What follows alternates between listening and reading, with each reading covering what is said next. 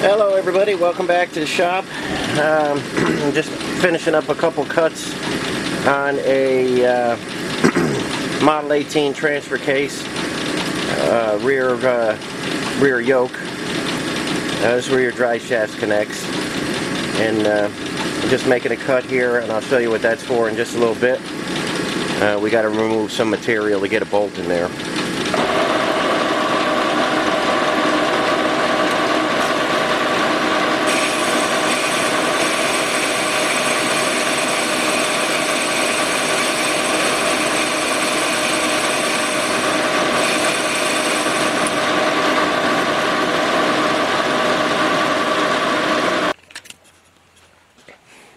Okay, we're over here on the teardown bench again, and we've got another T90 stacked up on our transmission rack.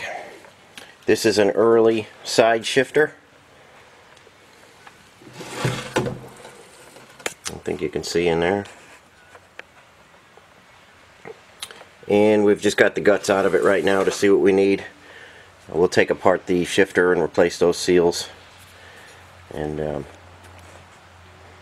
we'll get that rebuilt. Transfer case had some trouble. A few of the needle bearings, the cage bearing got away from the cage there, so that was probably making a racket, and the bearings are all chewed up. But what I'm doing today, I get a lot of requests, and I actually didn't think of it in time when I was pulling this transfer case apart. But I get a lot of requests for how to get this rear drum and flange off here. I guess I didn't show that in my transfer case rebuild. So today we're going to make a puller for that, and I'll show you guys a simple way to get that off. So stick with me, and I'll take you through it step by step. Okay, whether you've got to rebuild your transfer case, or maybe you're just changing your brake shoes, this is what's going to be staring you in the face when you get your drive shaft off. Get those bolts through. And a lot of times I'll get transfer cases in here, and the backing plate will be all bent up. The drum might be broken. You know, guys, they're really beat on these to try and get them off. It's kind of hard to get a puller in here, a 3-jaw puller, because that's a sloped surface in there. It doesn't fit on there good. It's hard to grab these jaws in the back, these grooves with the jaws of your puller. They're kind of tapered as well. So what I was doing over in the lathe, I was relieving. This is the flange that's in there. This is just an old one out of a busted up transfer case. I was relieving this area so I can get a nut in there, and now a nut will fit in there. And what I did, I just took an old one of these, and that's going to go on there.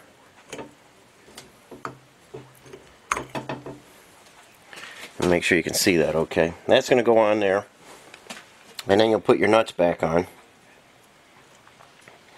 And I just made this out of stuff I had laying around, nothing special. This is just an old flange, like I say. Turn that in the lathe to fit the nut. I welded a nut on this side, and it just happens to be a 9/16 because I just had that laying around. And I've got a grade 8 screw that I kind of turn the end on. And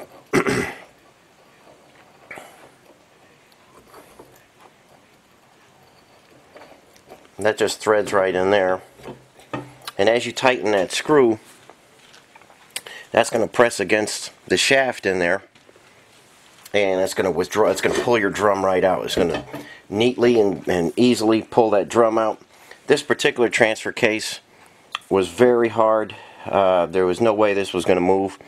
Some transfer cases you could just pull the drum off, it'll come off in your hands, and some of them doesn't feel like they're going to move at all. This was, you know, 1 in maybe 50 that just absolutely would not budge. So that's the puller I made, and that works real well. It's strong enough where you're not going to bend it, and the bolt holes are already in there for you. Takes just a couple minutes to weld a nut on there. Get a decent bolt for your pressure screw. Put some lube on there so it doesn't gall up on you. And then you'll be able to withdraw that without any trouble. I know not everybody's going to have an extra flange laying around, but that really really seems to be the best way. You don't have much room on these bolts, so if you don't have a flange, maybe take a piece of 1/4-inch plate that big, punch some holes in it. You'll need at least 1/4-inch plate. Maybe get away with 5/16 or 3/8, anything where you can get a nut on that bolt. And drill some holes in it, weld a nut to it. Even 1/2-inch nut and bolt will do. Like I said, I just happen to have a 9/16 bolt laying around. You can use 1/2-inch, 9/16, 5/8, whatever you got laying around. Make sure it's long enough, because like this one fought me right to the very end. I had this bolt bottomed out in there because these splines were so tight. So just get yourself a piece of 1/4-inch plate or something like that, pop some holes in it, weld a nut to it, drill a hole in it for your screw to go through. And that's the easiest way I know of to get these things off.